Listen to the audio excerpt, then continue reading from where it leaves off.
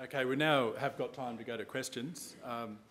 Can I just ask, we have a couple of roving mics, so if you could use the mic, that's because we actually do record your questions so that we've got a record of the conversation. Also, when you do ask a question, please, if you could just state your name and the organisation that you're from. And I might, just to get things, have we got a couple of mics wandering around? Yep, they're coming right now. Okay, fantastic. I might just get things kicked off, and Luke, I might come to your presentation. What do we need to do now? What's the sort of steps we need to do right now in terms of our vision for reducing that cost of getting grain from, say, Moree down to one of the ports?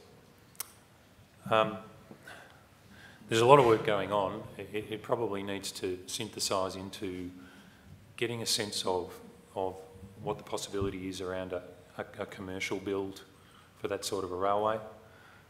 There are other things we could talk about in the West. I was over in the West last week. They've got that issue with the Tier 3 lines. There are ways to resolve those things, I think, in the longer term with market investments. But a lot of the problem is around who owns what, who controls what, and what can I invest in. So at the moment, you've got a situation where the Australian Rail Track Corporation, which is a government-owned corporation, sits underneath the Transport Department in Canberra. It's funded a little bit to kind of do a little bit of planning about rail, not really seriously funded. Put an ad in the paper, ask for approaches, but if you're going to then get into this game of we need to keep this as an ARTC project because eventually we want to sell ARTC and we'll get a great price from it. I think that's ridiculous. The best thing you could do is simply build a serious railway for the growers, right, and for manufacturers and everyone else. After that, if you want to throw in the ARTC network to the buyer or to the builder, that's the steak knives in the deal. Right? It's getting the productive freight to drop our freight price and be more competitive overseas. It's not hoping in 10 years' time you'll kind of jerry a kind of a build together that someone will then say, the ARTC is worth buying and get an asset sale. It's not what it's about. So I'll go to the floor. Questions? We've got one question up here. Cheryl from Grain Growers. My question's for you, David. As you know, Grain Growers has long had this issue of no Team Australia in market on our agenda, and it continues to be something we're very interested in rectifying. I wondered if you could share today some of your ideas about the nuts and bolts of that going forward, so the funding, working with the trade and getting their buy-in, and also in particular working with the trade that might already have a presence in market and are already on their own going down this track. Yeah, thanks, Cheryl. The nuts and bolts. Probably easier if I used an example. And the example of what's one of the key strategic issues for Australia as a competitive advantage that is important, and that is to do with food safety. So the Better Farm IQ program was a quality assurance program that had 76% of all Western Australian growers locked up in it, if you like, voluntarily, and it cost them less than $300 a year for certification. But it was dropped simply because there was, at a time when CBH were supporting it, and if growers did not get on the bus, it was going to cost them $1 a tonne. So CBH withdrew, and it's now down to about 45%, I suppose. The point I'm making is that it needs a body to take carriage of it, and I would suggest in that case, as Team Australia presenting as we have safe food, we will continue to have safe food. It's as simple as Grain Trade Australia taking a position to get all marketers around the same table, agreeing to exactly the same mandate, the same timelines, so that when it gets to a point in time, on the invoice, it is, if you are not quality assurance, this is the penalty that we will all pay. And give it, I'm not talking 1 year or 2 years or whatever, we've got to be able to get it to the point where there is scale enough to ensure that it is very economical, that it is a simple, streamlined process such that it is easy to execute, that it, in the hearts and minds and souls of every farmer around Australia, they're able to understand the story about this is something that Australia can do that no other country can do for these reasons, and this is the way that you engage. It's not about a private organisation picking it up and running with it. It's about an organisation that sits in the middle, that is highly respected, that enables them to have the conversation with all of the grain traders at exactly the same level. So those that buy grain. It used to be said that the domestic market on the East Coast was the biggest challenge. I don't think so. I think that they've got the grower declaration or the vendor declaration strategy now, which maybe needs a little bit of meat on it, but it's a very, very good baseline, and the feedlot industry were the first ones to pick it up. Why is it that we've got horticulture and pigs and pork and so on that have all adopted this, but grains are lagging behind it? So just as one example, Cheryl, that I think that that's the way that you could perhaps go about it. Are there other questions? I'm just wondering if there is a marketer or exporter in the room that might like to comment on that. I know we had Andy Crane before, but I think he might have left us. Andy would agree with me if he was here. Yeah. Question for John, you, Neil. Oh, sorry, we've got one. Your boss. Richard, thank you. Yeah, I better take this question. Thanks, John. Richard Clark, GRDC. Just a question for Luke. A lot of the Canadian system revolves around containers. In your thinking about a future grain rail system, is that based on containers, and does the old bulk system that we've all sort of inherited actually have a future in a least cost path to market sense? Thanks, Richard. I'm not a grain expert, so what I'd say to you is whether you've got, and I understand the basic concept around boxing for hedging and for consignment management and things like that, but some of that will be a response to where the world market's going to go. I'm not privy to how those trends are running. Simple economics around rail are that once you've got scale and density, whatever it's on it, whether it's ore, coal going through the Hunter, provided there's a lot of it, you're sweating the asset. Rail costs a lot to build, but the marginal cost on rail is very, very low. So as long as you're using it and it's sweated, you're going to end up in a better place.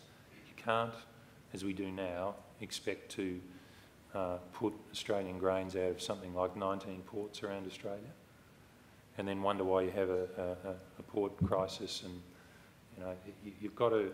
It's the scale of countries that have serious rail networks, the kind that we would be looking for, which are not Europe, but North America, Mexico, that give you the scale that then sort of shape for you what the ports are going to look like. And that allows you to invest in the heavy loaders and all of those sort of things. It just gives you a different network for what you're trying to do. So I'd say bulk would still benefit from that just as much as boxed.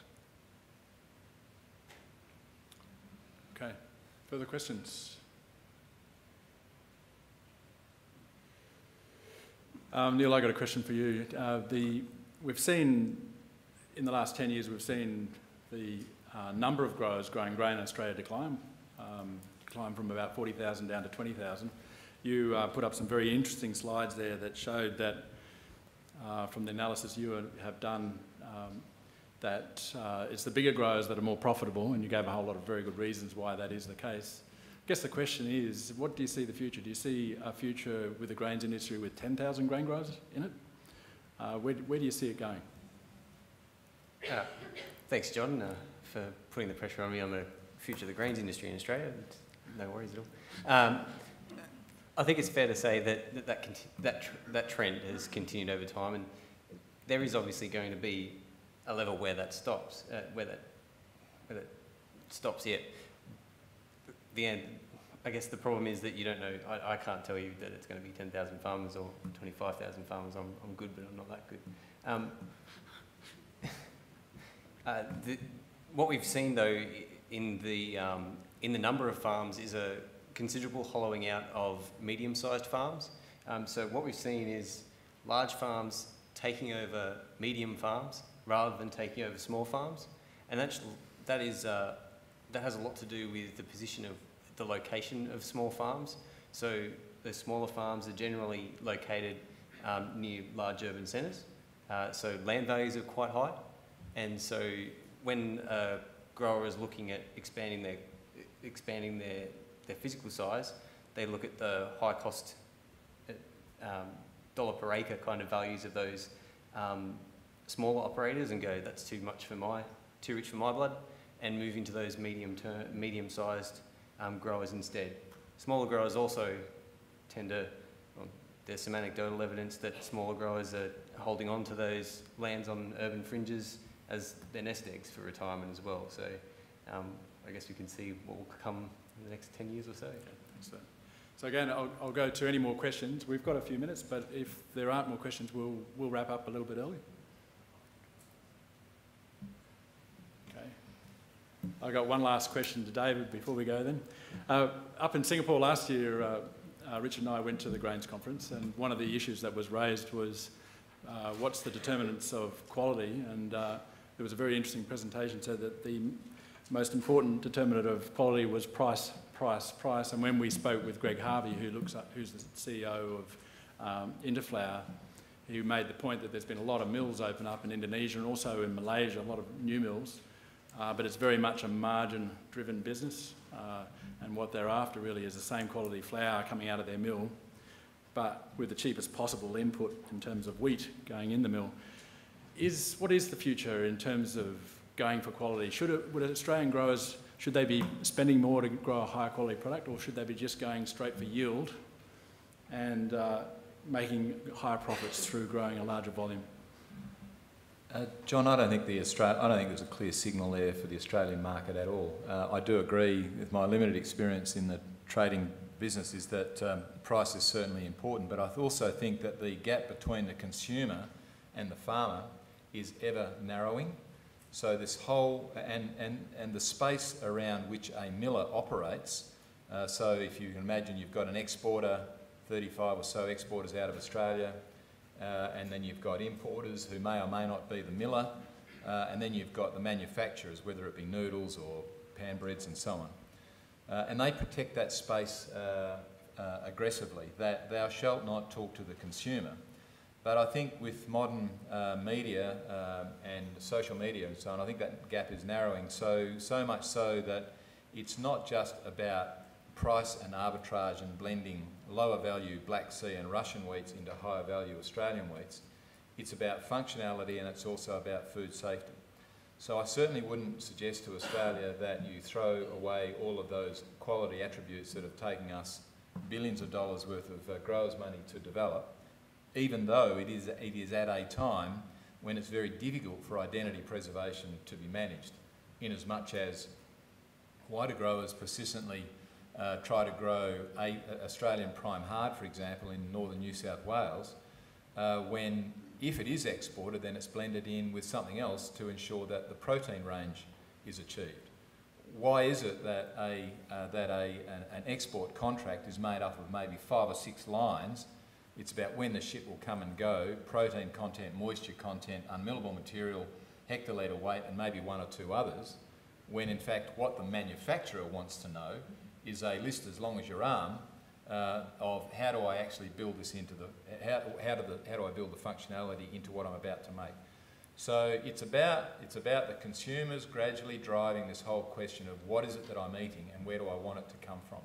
So I think that there is a period of flux, I suppose, a bit of a still water for Australia. But I think that once Australia gets over this question about how do we compete with the likes of US Wheat Associates and Siggy and Francois Export Cereals, for example, into Middle East and North Africa, then once we get out there and start talking about the functional benefit, the food safety benefit, the support, the technical stuff that not only pre-farm gate supports your consumer, then I think there will come a time when those values are truly realised and we will get over what Greg Harvey is now saying, price, price, price. Can I, Luke, you might want to add something? Just add something from an infrastructure perspective, not an expert grain grower perspective, obviously, but one of the things that's curious is that there's a constant reference to Australia's a niche provider or a boutique or top-level quality provider. Coming from a freight infrastructure perspective, transport, your costs are quite high. So you drop those costs out and suddenly you might find that you're not as niche as you thought you were. But while those costs are unattended to, and they're not attended to at all, talked about the government spending patterns now, you'll never see that. So it's sort of self-fulfilling prophecy, but we're very niche because everything's expensive. Yeah. Okay, last chance for a final question. Richard. Richard Heath, University of Sydney. Have you got a mic there, by the way? No. It's coming right now, mate.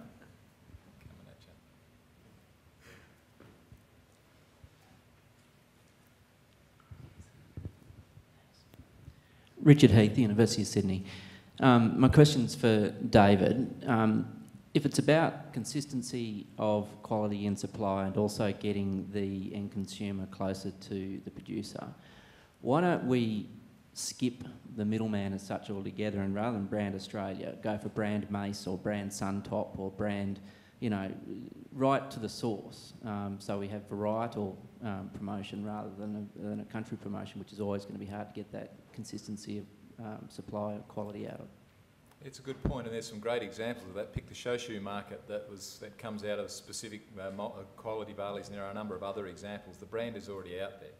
I think the market is more sophisticated than that, though. It's not just, and mainly because if you look at the Shoshu market, it's specifically about Japan. But if you're going to go brand maize, or you're going to go brand prime hard or brand, you know, it's a large volume. And as I said in my presentation, I'm talking about the case to value add. Is it about food manufacturing? Is it about picking up the intrinsic values for which Australia is well known and presenting that to a global market? Answer is yes. But if you look at the structure of every grain trading company now around the world, and I'm happy to be proven otherwise here, but you used to have a head of trading and you used to have a head of marketing. Well, marketing now fits underneath trading, so effectively there is no marketing. It's effectively, with the greatest of respect to the traders, it's more about relationships, and it's about taking orders, and it's about price and about a narrow range of attributes. It's not about all those intrinsic values that I'm sure you're referring to, Richard, that really does have a toehold, and we've really just got to let it loose on the global stage. I feel that we've got Australia is now, apart from CBH, heavily dominated by multinationals with multi-origin sourcing. It's not just about picking up Australian qualities either. It's about picking up a volume and a price, and about some basic qualities that enable them to barely get over the line for their consumer market. No one gives away extra value anymore. So I'm sure that, you know, there are values in, for example, if we're going to talk about the future of white sorghum into the gluten-free markets in the US, for example. Is there massive opportunity there? Does it need its own brand? Potentially, yes. But when you get it out to be about a 15 or a 20 million tonne export, you've got to do something different. Thanks, David. Ladies and gentlemen, I think that concludes this grains section. Thank you for attending. And we've had 3 excellent speakers, and I'd ask that you join me in thanking David, Luke and Neil. Thank you.